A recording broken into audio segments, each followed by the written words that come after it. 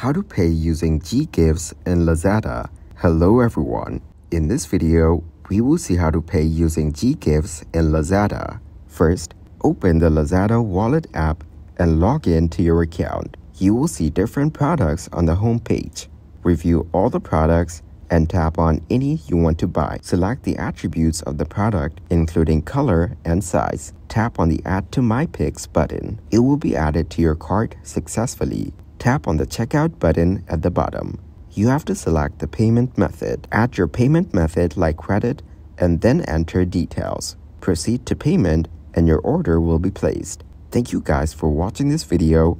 Hope you got some value.